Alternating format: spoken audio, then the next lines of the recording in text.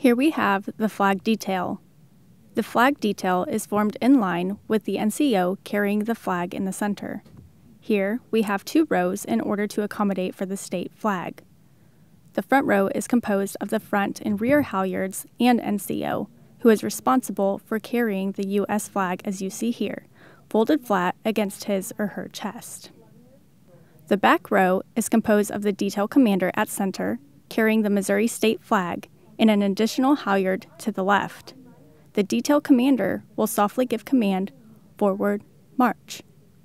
The flag detail will slowly march towards the base of the flagstaff and mark time at designated area. The detail commander will softly give command, "Detail, halt," and then detail, post.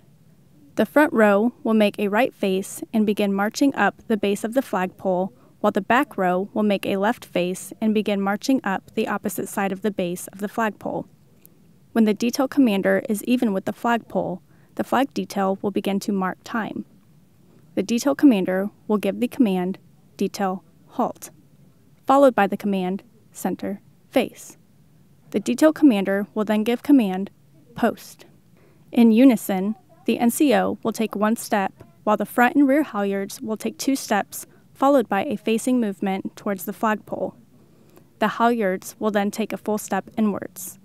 The front halyard takes the rope and secures the U.S. flag. Once the flag is secured, the halyards will raise the flag until it is out of grasp of the NCO.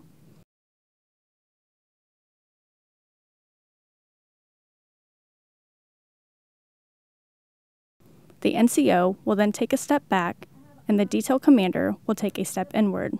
The front halyard will then secure the Missouri state flag, and both halyards will raise the flag until it is out of grasp of the detail commander. The detail commander will take a step back. The front halyard will signal, and both the front and rear halyards will take 3 steps back and immediately begin raising the flags. All parties will render a salute. When the flag has reached the top of the pole, the front halyard will signal, and at that signal, both halyards will drop their right hands and present arms. The detail commander will then give command, "Order, arms." The front halyard will signal again, and the halyards will take 3 steps inward. The front halyard will ensure that the rope is not tangled with the flag and will secure the rope to the pole. At this time, the front halyard will signal, and both halyards will perform a facing movement, taking 2 steps outward.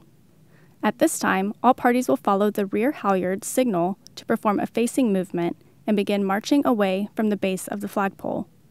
The flag detail will align themselves in the same formation as when first arriving at the base of the flagstaff. All parties will mark time until detail commander gives command, "Detail, halt." Followed by immediate facing movement of the entire detail. Detail commander will give command, "Forward, march." Detail will begin marking time at designated area, and detail commander will then give command, "Detail, halt," followed by "Fall out."